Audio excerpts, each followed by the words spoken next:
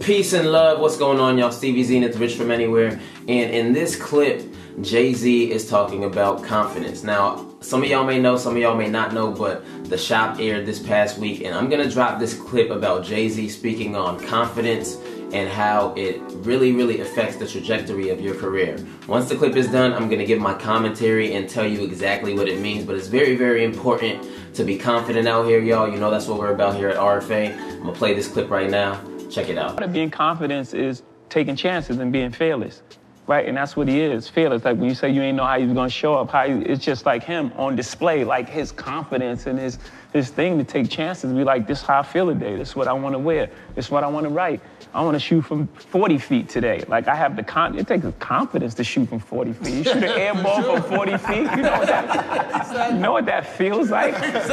Even in an empty arena, that's embarrassing.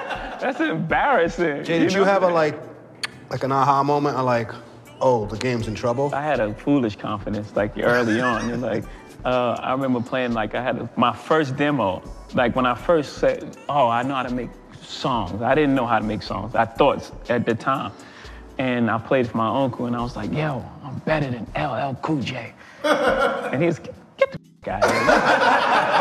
My uncle was like, real, like, get the f out of here. You ain't LL Cool J. I was hurt. Like, I was like, shit, like, he damn near damaged me, right? But I survived that. And once I knew that, I was like, so I kind of came in, you know, if you listen, who's the best MC? Biggie, Jay-Z, and Nas. Like, those was the guys at the time, you know?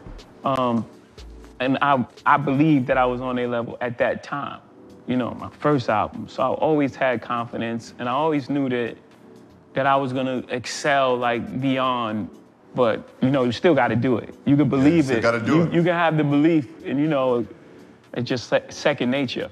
So, essentially, what you need to understand is that if you're not confident in this game, you can definitely get eaten up. It's gonna be very difficult for you to achieve success. You have to know you're the man or the woman before anybody else does. You have to have that confidence. You have to feel successful before it happens.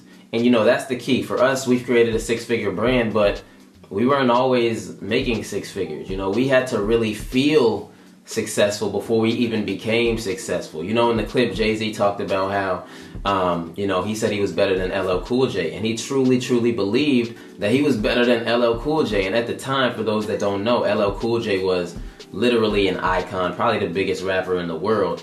But little old Jay-Z, you know, felt like he was the man, felt like he was better than Cool J, and he truly believed that, even though his uncle did not believe that.